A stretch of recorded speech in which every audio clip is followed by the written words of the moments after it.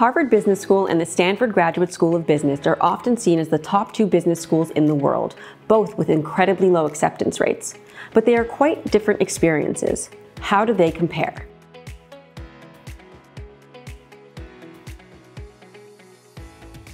Hi, I'm Gavriella Semaya, Senior Consultant at mbaMission, and we have worked on thousands of HBS and GSB applications with our clients over the past 20 years. In aggregate, over the last 20 years, we have filled a few classes with our clients. In order to really break down the differences and even highlight the similarities, we can look at the questions we are typically asked by our clients. Okay, let's get started. Question 1. Are these schools both equally academically rigorous? Because HBS relies on the case method, where 50% of a student's grade depends on class participation, students are required to stay on top of their work. HBS classes start with a cold call, and you do not want to find yourself searching for answers in front of your class because you haven't read the cases.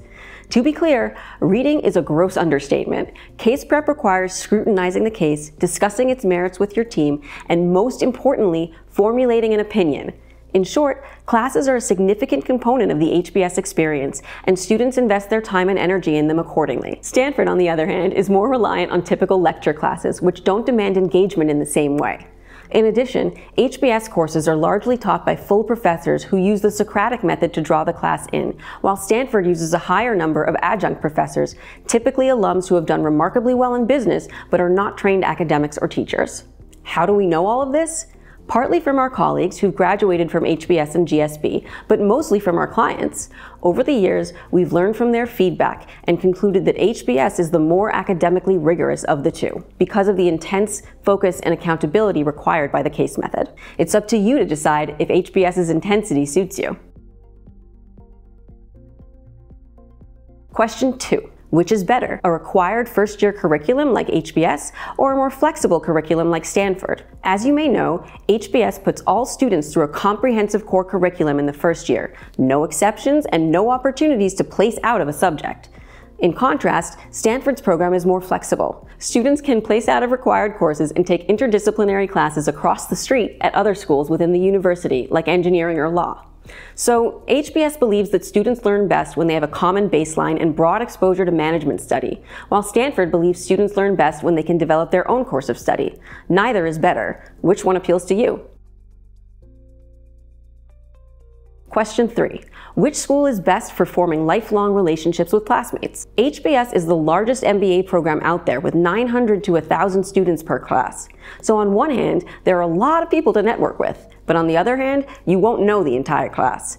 That said, you will know your 90-person section extremely well because you will go through that mandatory curriculum together. And of course, you'll establish friendships beyond your section through clubs, activities, and more. At about 400 students per class, it's far more likely you will get to know most of your Stanford classmates, even though Stanford doesn't have the same full-year commitment to a section. So if you're comfortable regularly meeting new people and establishing new relationships, you might forge more relationships faster at Stanford because its flexibility gives you access to more students and the smaller cohort creates greater community intimacy. But if you prefer structure and repetition to forge friendships, the HBS section model will allow you to foster fewer but more intense relationships faster. In other words, at HBS, you'll be part of a sizable class, but you'll only know a small number closely. At Stanford, you'll have a smaller overall network, but you'll be familiar with a large percentage of the community. So think about who you are and how you socialize before making a commitment to one or the other. Question 4. Which school has the best location? Well, there are a few ways to look at this, the most obvious being sunny California versus Boston's Four Seasons. And I can tell you from experience, as someone who grew up in frigid Canada but went to Harvard undergrad, Boston winters are no joke. But aside from the weather, the importance of location comes down to the professional opportunities available around each school. If you're interested in tech, it's hard to argue with Stanford's place in the beating heart of Silicon Valley as an advantage. In fact, 29% of recent graduates entered the tech field. But HBS students certainly won't lack for opportunity, even in tech, where 19% of HBS students end up. And students at both schools will have ample opportunity in consulting, PE, and more.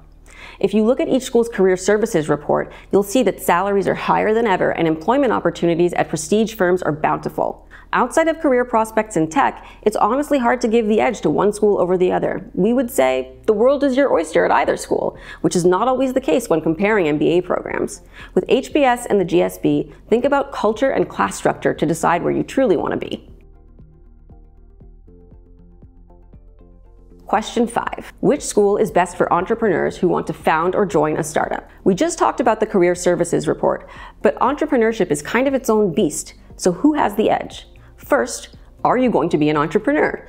If so, according to a Poets and Quant study of 2016 through 2020 grads, Stanford dominates HBS, with 249 students on P&Q's annual list of its top MBA entrepreneurs, compared with Harvard's 229. 20 students might not seem like a big difference, but it's significant when you consider that Stanford graduates half the class on the list.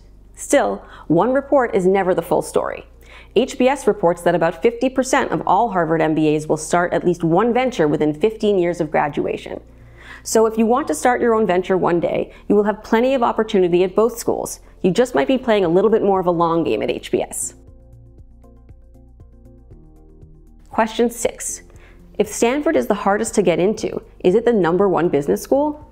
Stanford admits just 7% of students, while HBS admits 9 to 10% annually. So is Stanford the better of the two? Well, we would pause and ask, does that slight difference in selectivity really affect you? One of our consultants who admits dozens of clients to both of these schools looked at her record over the past 10 years and found that among the small number who get admitted to both schools, most choose Harvard over Stanford, especially international students. But does that reflect selectivity or the yield of people admitted to both schools, an admittedly small sample size? In the long run, whether or not you thrive in your MBA environment will affect your experience and outcomes far more than a 2% difference in acceptance rates.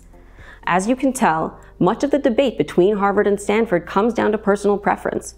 Hopefully, you will be one of the rare applicants who can choose from both and think deeply about which school suits you best.